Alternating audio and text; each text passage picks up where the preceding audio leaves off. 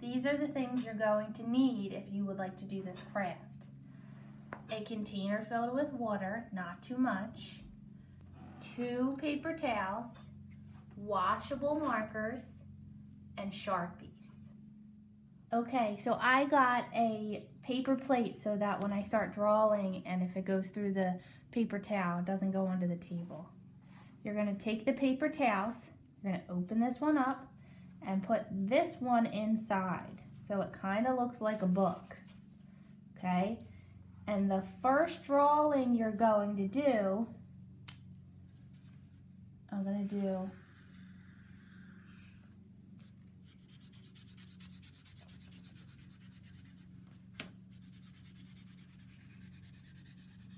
the bottom, which is my dirt, and that dot's my seed.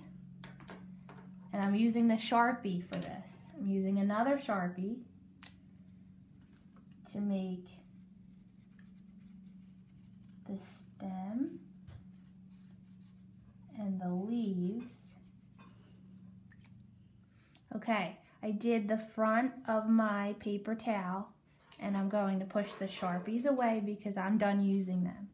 Now, you're going to open the paper towel, and you might see some of your Sharpie went through, which is a good thing because you know where to draw your other picture. Now this is where I'm going to draw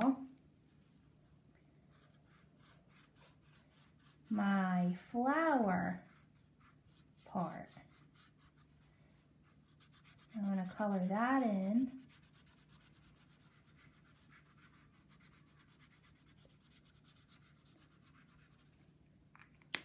And I'm going to add some red to my flower too, but your flower can be whatever color you want it to be.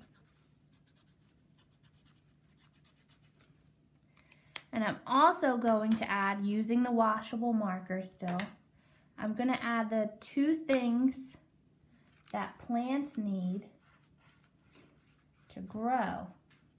So I'm putting a cloud and raindrops,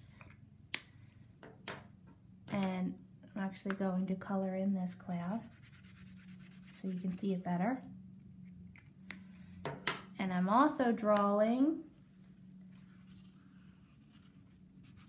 the sun,